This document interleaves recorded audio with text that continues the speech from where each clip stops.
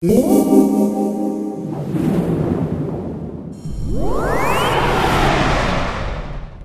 I'm Jamie Roberts and I'm here at Barnsley College, and I've been going through some different sorts of fingerstyle techniques.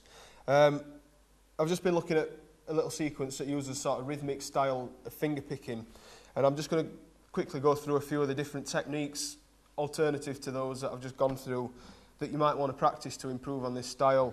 So in the last one we're looking at as a main technique, they all tend to be based around this sort of slap of the strings. So before we were looking at the slap, picking up into the index finger, the thumb, and then either your middle finger or your ring finger, whichever. So it should sound like that.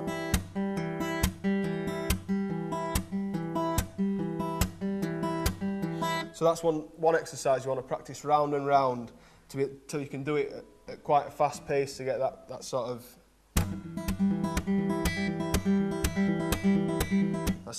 really sort of funky beat sounding.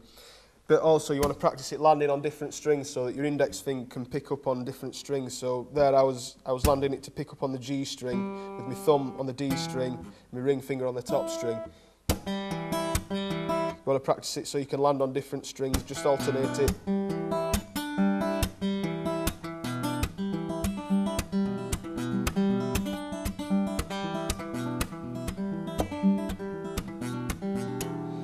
Okay, so that's that one.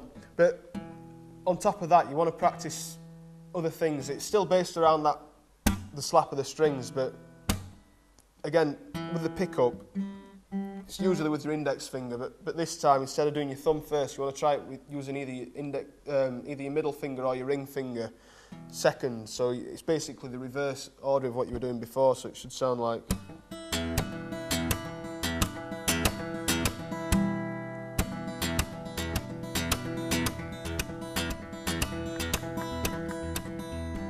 So slowly, if you can see.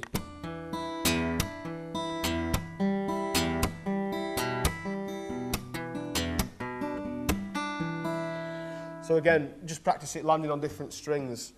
And also, what I found quite useful is doing stuff in compound time, as in 6/8 or 9/8 time. So you're still using the same slap effect, but you're just going to pick up with the index finger, but then just either your thumb or one of your other fingers for the third note, because obviously you've got one note less because it's groups of 3 as opposed to groups of 4. So if you listen to this, it's so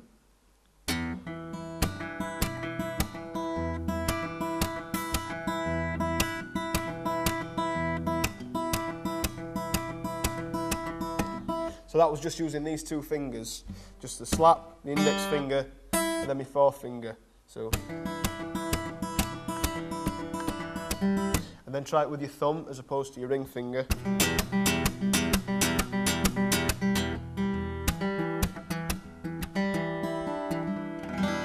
And again, just practice it, different combinations, different strings to land on.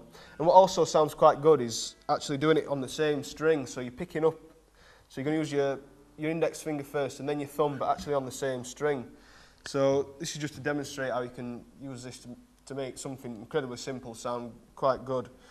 It's just an open E chord, and we're going to do the pickup on the G, so it goes like this.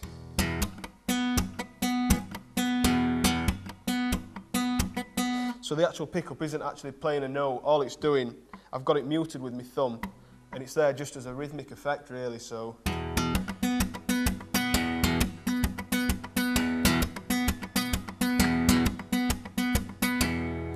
So there you go, just practice some of these techniques over and over until you sort of develop that style, and then you can just mess around.